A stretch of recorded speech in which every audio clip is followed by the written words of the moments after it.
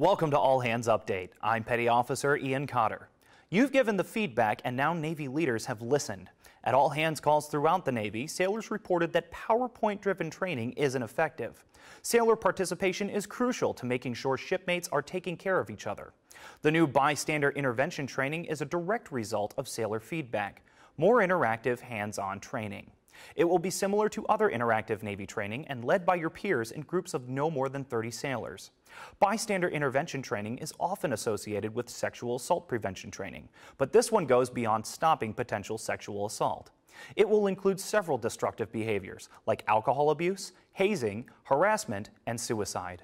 The new training will be introduced to sailors later this fall and must be completed by September 2015.